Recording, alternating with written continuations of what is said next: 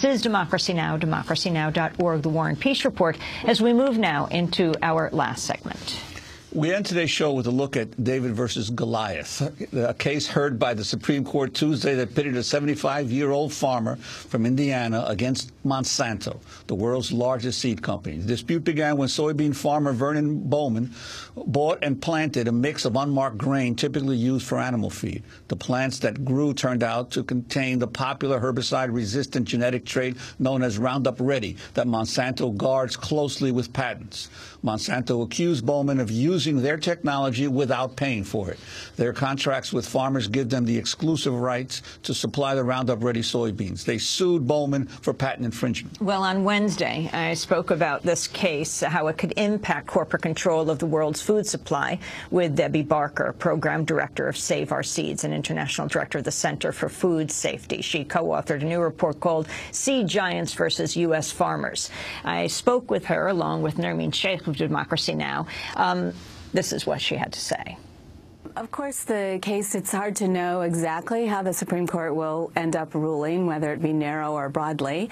But the reason why we wrote an amicus brief and then wrote this report supporting Hugh Bowman is to point out the fact that unfortunately this is a microcosm of a bigger issue of seed patenting and the question of who should own the right to products of life, if you will, or living organisms.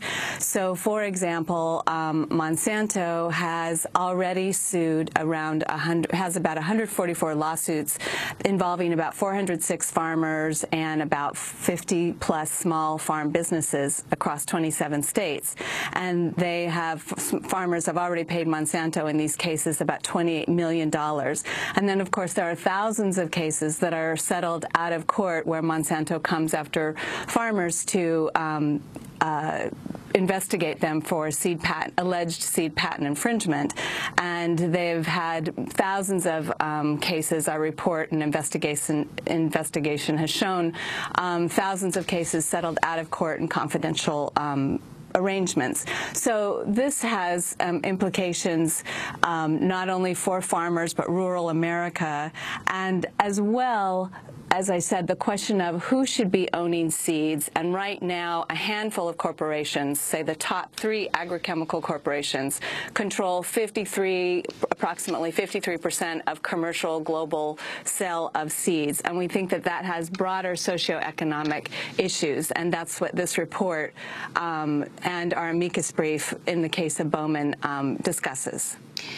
And Debbie Barker, one of the lawyers for Monsanto, Seth Waxman, he said during the Supreme Court hearing, quote, "Without the ability to limit reproduction of soybeans containing this patented trait, Monsanto could not have commercialized its invention and never would have produced what is by now the most popular agricultural technology in America." Could you respond to that?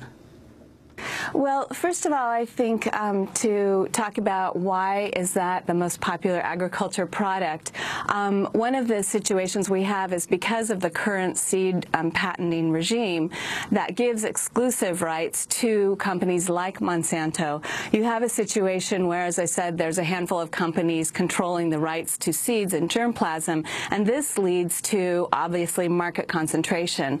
And with that, we've seen an incredible increase in the price of seeds. For example, in soybean, in the last decade, there's been a 325% increase in seeds.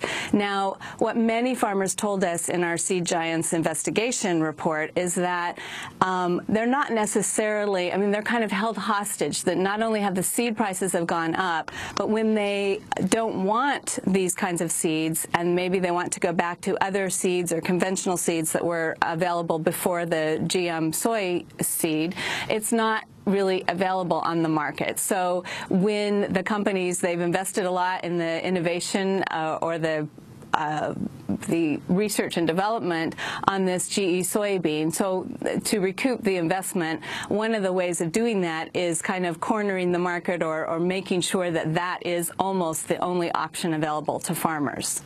The report has these stunning figures. 86% of corn, 88% of cotton, 93% of soybeans farmed in the U.S. are now genetically engineered.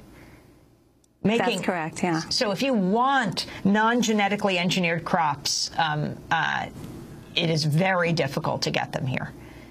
Yes, it's very difficult. We've had, anecdotal stories with the farmers that we talk to that will say, when we've asked our seed supplier or licensee of Monsanto to get us just conventional seeds, and they'll say, oh, well, perhaps they're ready, but you might miss a planting season, and no farmer can afford to do that. So that's the kind of situation that they're put in. Let me get your response to Monsanto's statement about this case. David Snively, I'm not sure how you pronounce his name, it might be Snively, Executive Vice President and General Counsel for Monsanto, said the case, quote, highlights the importance of intellectual property protection and supporting America's continued investments in breakthrough 21st century technologies that support the increasing demands of our planet and our people. Debbie Barker, your response.